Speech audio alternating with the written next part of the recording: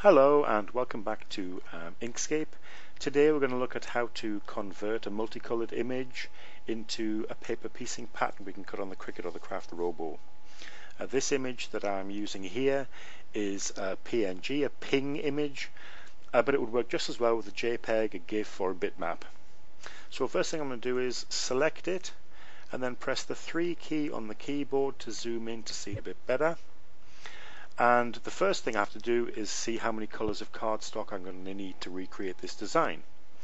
Well, we can see there are 3 blues plus a red plus white, so that's 5. So if I go to Path Trace Bitmap, there is my Trace Bitmap dialog box. The first thing I need to do is select this colors option, because we're going to be tracing the different colors. If I update it without doing that, you can see it just gives me a black and white image. So select colors, and then how many colors are there? Well, we said 5, didn't we? So if I turn that down to 5 and then update, there is our color image, and there are a couple of problems with it. The text is pretty fuzzy, hasn't really kept its shape very well. That's down to this smoothing option here, so I'm going to turn that off and update it again, and now you can see the text and in fact the whole image is much cleaner.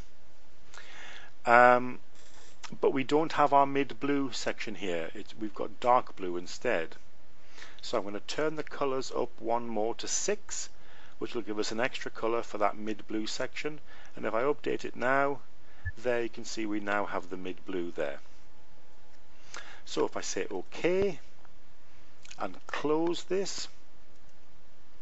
One thing I didn't mention when I was counting the colors in this design is that there is a very thin black line around the edge here, far too thin to actually cut out on the Cricut or the Craft Robo, so I will actually be removing that later. If I press 5 now to see the whole page, what we actually have are 2 things stacked one on top of the other. One is the original image we started with, and one is the tracing we've made. So if I drag this off to one side, we can see both of them now. This one, if I click on it and look at the bottom of the screen, you can see it says image. So I know that's the original image that I started with. So I'll move that off the page out of the way for now. I'll delete it later, but for now I'll leave it there for comparison purposes. So this one must be the tracing we've made. It says group of 6 objects, so I know that's the 6 different colors that we traced. 1 for each color of cardstock. So if I go to object and ungroup that, they'll all now be separate things, and I can just drag them out to the side to take a look at each one individually. There is the black line that I said was too thin to really cut. I'm not going to use that, so I'm going to delete it. And this is the white rectangle that's going to give us the white elements of the design. The reason it's a rectangle rather than a circle is that this image is of course a rectangle with white sections in the corner. I don't want that rectangle, so I'm going to delete that too. So we just have these 4 pieces. What I'll do when I come to cut it on the Cricut, one of these pieces I'll cut it in blackout mode, and that will just give me a plain white solid circle to use as the background of my design. And there you are. All you have to do now is select each one, copy it with Ctrl+C on the keyboard, click to create a new image, a new file rather. When that opens, there it is, just use Ctrl and V to paste that,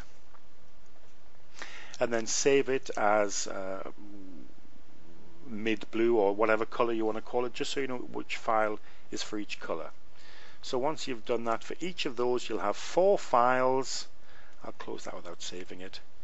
Once you've done it for each one, you'll have 4 files, 1 for each color that you're going to be cutting out. I hope you found that helpful. Thanks for watching. Bye bye.